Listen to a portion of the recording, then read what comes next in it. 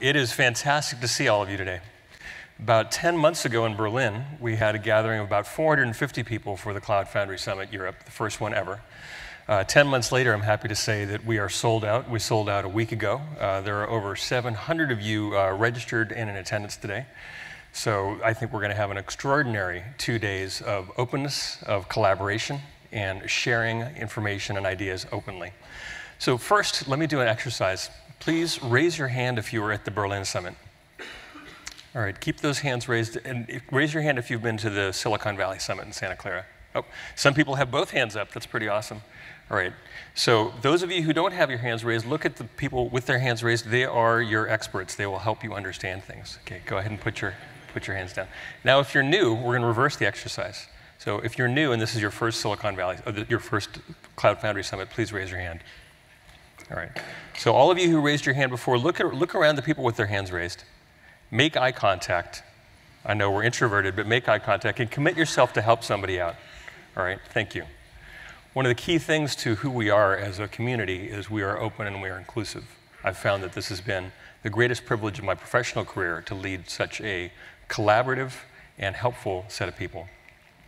In that spirit, I've stolen a great idea from Robert Pirsig. Some of you may have read Zen and the Art of Motorcycle Maintenance, where through a journey across a country and fixing his motorcycle along the way kind of walks the reader through the experience of Zen.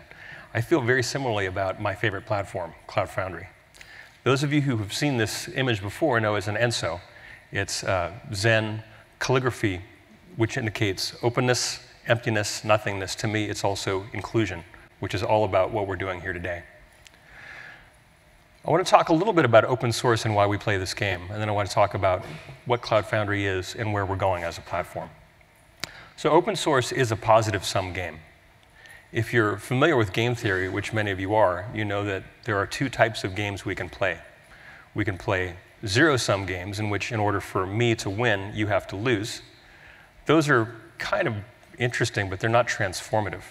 Last time I was in Europe was the beginning of July, where to, I think, our collective shock, the Germans lost to the French in the Euro Cup. So that was kind of astonishing. But you know, they'll just come back and play the same game again next year. So this is just kind of win and loss. Some people are happy, some people are sad. More exciting and more transformative are positive-sum games, where the more of us who play the game, the better the game itself becomes. Those of us who have been in business for a long time sometimes are a little bit baffled by positive-sum games. But I think the best way to understand this is something that we're all born playing, which is the game of love. The more that you give, the more there is available, the more that will return to you.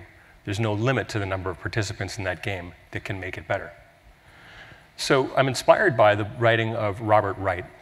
About 10 years ago, I read a book that transformed my thinking about economics and civilization. This is a book he put together called Non-Zero, The Logic of Human Destiny. Rather boldly, he asked the question, is there actually a direction in which human civilization is trending? And he came back, having done his research, surprised, and said yes. In fact, the history of civilization is a history of positive-sum games played at larger and larger scales. So the scale of the game, he offered, is how many people can you call self instead of other? As human beings, we really like to draw a very bright line between self and other.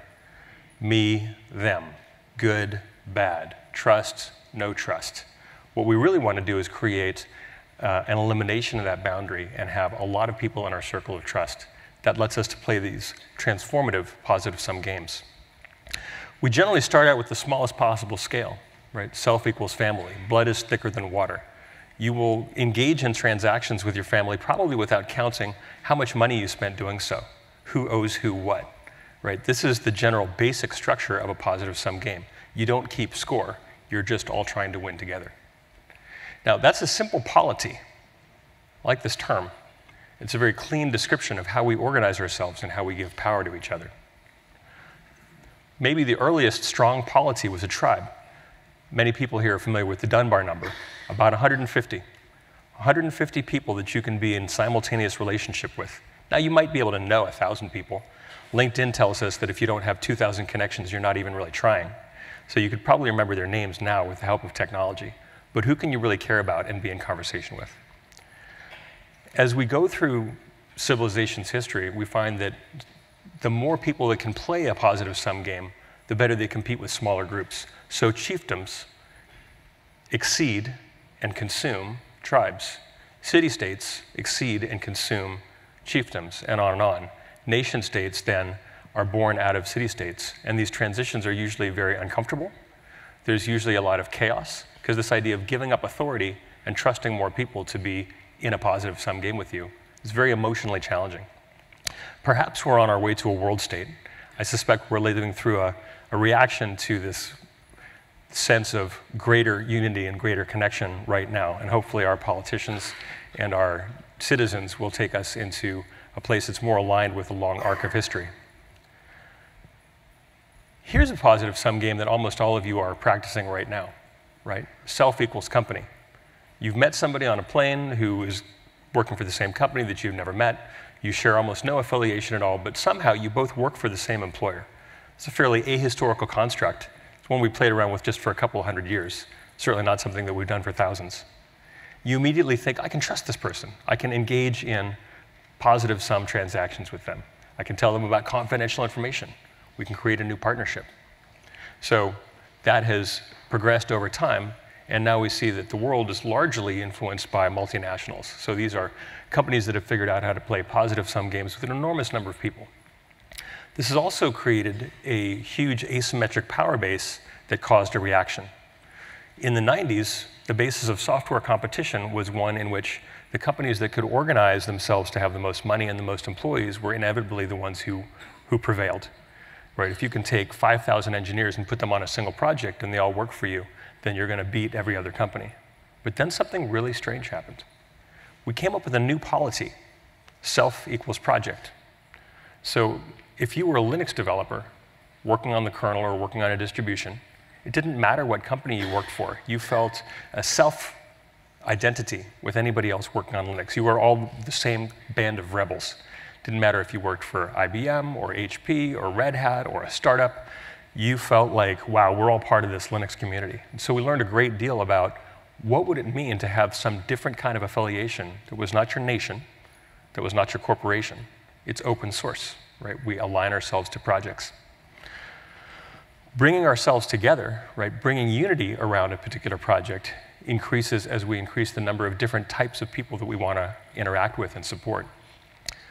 In Cloud Foundry, we think about developers, users, providers, and operators all coming together, having unity and affiliation around the project. The team from Swisscom is here. Swisscom is a great example of a provider, right, who has participated in this circle, bringing out a side of the software that we wouldn't have seen if we were simply trying to build software and sell it in the traditional way. Everyone participates in the circle. Without developers, you have no apps. Without users, the apps have no value. Without operators, the apps won't stay up. And without providers, you won't have an infrastructure to run them on. So it requires all of us. Notice that we're all on the circle. Nobody's in the center. Nobody's excluded. Nobody's on the edge. So it's about inclusiveness so that we're all playing the same game. That's what Cloud Foundry is for. Cloud Foundry is also a platform, and platforms themselves are positive-sum games. So if you're familiar with the structure of a platform, it's an inverted pyramid, a massive inverted pyramid, quite the opposite of our old common sense of how we create power. Rather than sitting on top of the pyramid and lording it over everyone, our job is instead to be a servant leader and sit at the very bottom, supporting products, services, solutions, and users.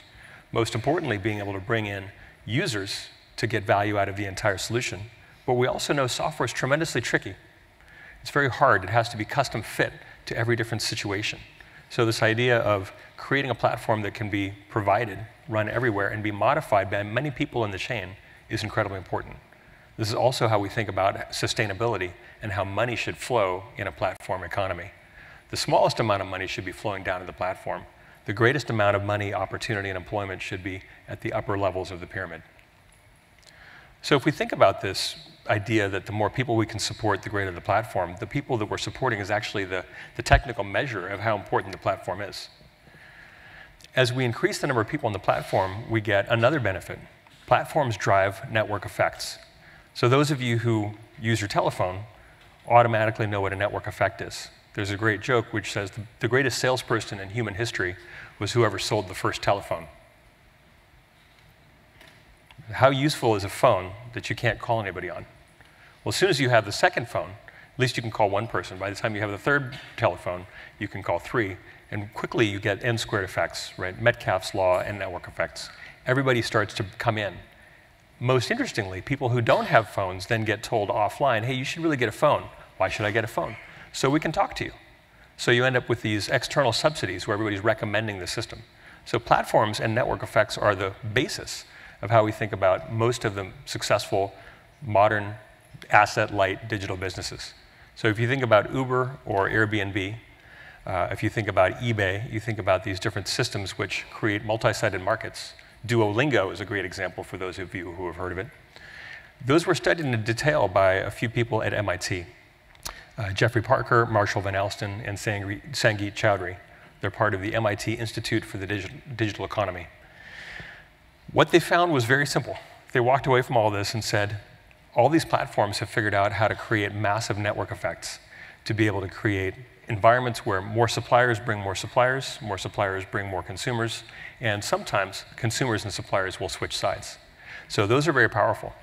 So the more people we can include, the greater the network effects. Hopefully this is giving you a sense of why mathematically, not just ethically, it makes tremendous amount of sense to create markets out of positive-sum games.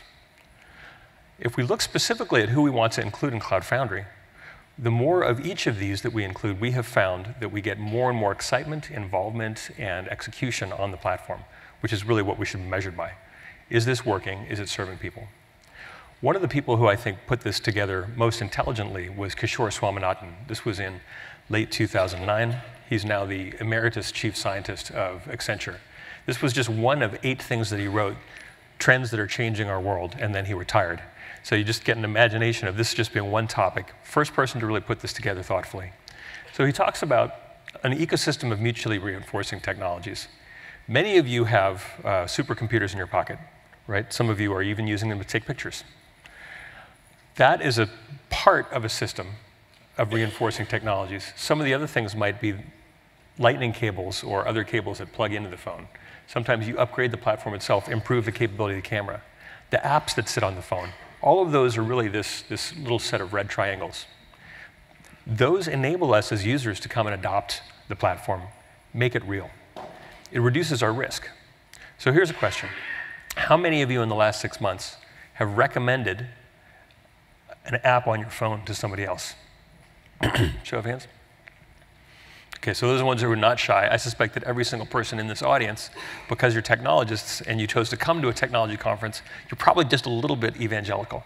You probably want to give away a little bit of knowledge and make a recommendation. So let me ask you this. How much did you get paid to make that recommendation? In fact, could you have been paid to make the recommendation? Would that have cheapened the exercise? If the company could have paid you, could they have afforded to pay you for their recommendation? Would that have scaled? Almost certainly not. You gave them what's called an external subsidy. They couldn't have afforded this, but you gave them part of what benefits this kind of network effect. And I think as humans, we live out of 2 main drives, right? Hope and fear. So probably a little bit of you was stimulated by hope. Like, I have this really cool thing, I want to show it to you. But one of the most important parts of Swaminathan's curve is this idea that as the technologies reinforce themselves, they reduce risk for adoption, and that goes back into the circle. So one reason why you recommended that app is because you really like it, and other people using it make it more likely the app will survive. It reduced your risk, both for the app you're using and for the entire platform, the phone that you are on. So this is a really important way to think about platforms. You may be building a platform business, or you may simply be engaging in Cloud Foundry as a platform. Either way, these are the physics of modern platforms. So this is a pretty good standard, right? One of the things we think about in platforms is standardization. Anybody think this is a good standard? Incandescent light bulb. You know, largely unchanged since the late 1800s when it was invented. It's got about 40% more efficient. Recently outlawed by countries like Australia for being inefficient and waste generating. This is maybe a more interesting standard. To me, this is a platform. This is a pretty opinionated platform. In fact, if you don't have something that will fit exactly into that holder, then you're not going to get any electricity. The contact won't complete and nothing will happen. But once you standardize on that platform, then we can have many very different opinions about what goes into it. So here's a compact fluorescent. to CF. See what I did there? All right. So even more interestingly, here's an LED light bulb, right? So we're in a moment where there's a massive re-platforming of light bulbs going on across the world. In the next 5 years, something like 80% of the commercial light bulb fleet just in North America will be replaced. The most fascinating thing about this is it's a computer. So those of you who are here to talk about Industry 4.0 with other people and participate in that track, think about the Internet of Things. Here's a thing, right? It's an LED. It's an integrated chip. We're adding sensors for temperature. We're adding mesh networks. So each one of these things, plugging into that old standard platform, can bring a completely new world to bear.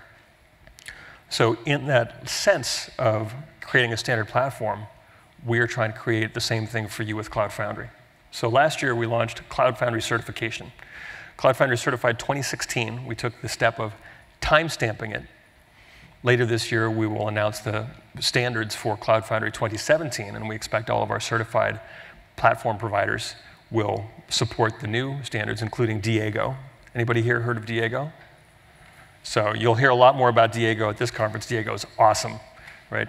Super modern, incredibly scalable, and open and connected to all of the most modern advancements in containers. And in fact, we're at the forefront contributing things like services and advancements in how we attach storage to containers. There's a lot of opportunity for us here. If we take that and standardize the platform at the bottom of this system, this platform ecosystem, then what we're hoping to do is create an open, mutually owned, industry-wide platform for all of you, no matter whether you're a platform provider, whether you're a developer building products, services, or solutions, or if you're a user depending on this platform to deliver your experiences day to day. Excitingly, we're bringing a posse.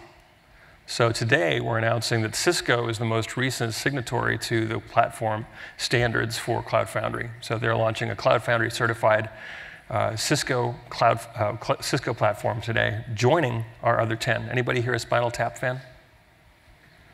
Okay, so just to be clear, how many certified providers do we have now? 11.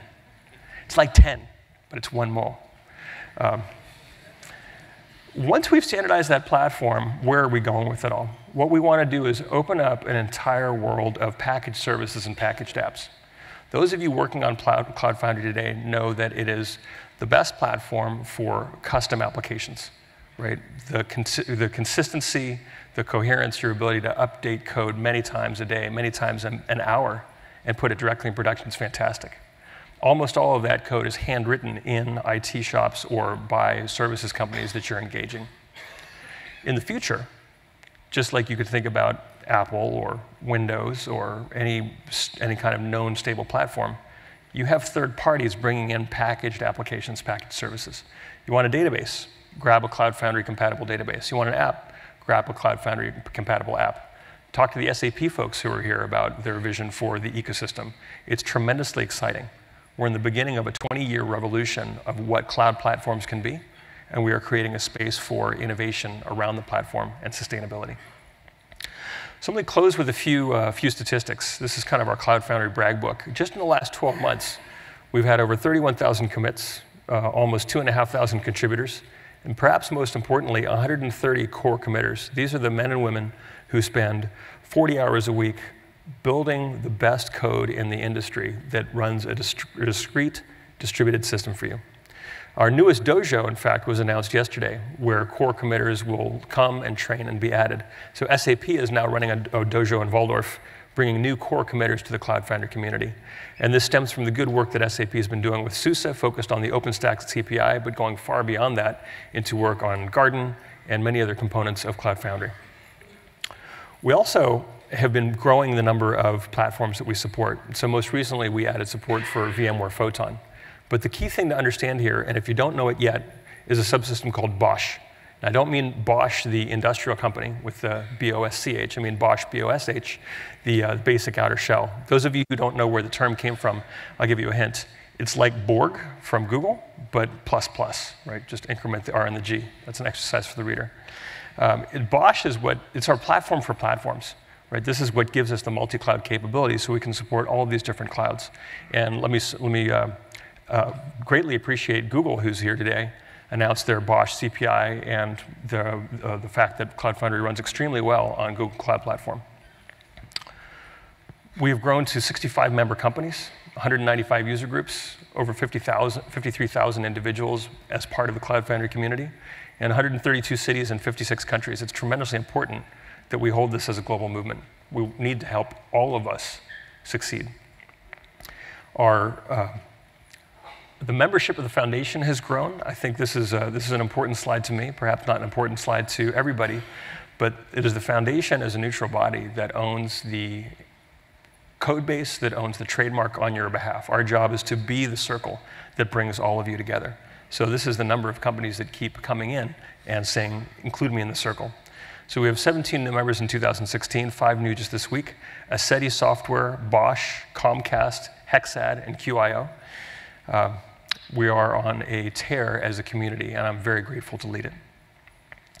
And let me mention Siemens and then close. So we've included Industry 4.0 IoT as a theme for this conference for the first time. It's incredibly important. Siemens is an example of a leader choosing IoT in Cloud Foundry. So MindSphere is the Siemens cloud for industry, leveraging CF as a key technology.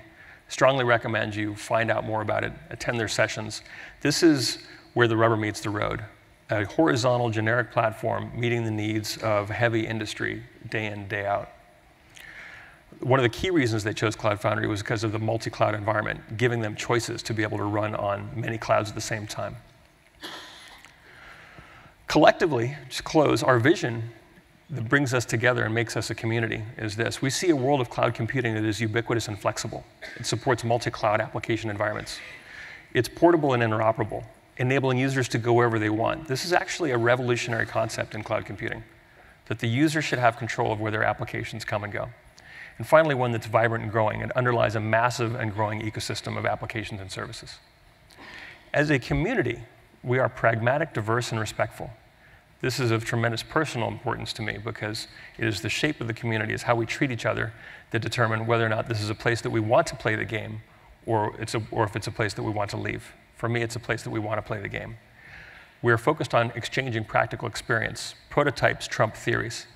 We're diverse and inclusive of people across race, gender, orientation, and lifestyle. And finally, we're respectful. We're committed to listening to thoughtful and honest perspectives. And frequently, we need to be quiet so that other people can speak. It's not about being the loudest voice in the room, but about being able to listen to the quietest voice in the room. With that, thank you. Welcome to the Cloud Foundry Summit. Thank you for being here.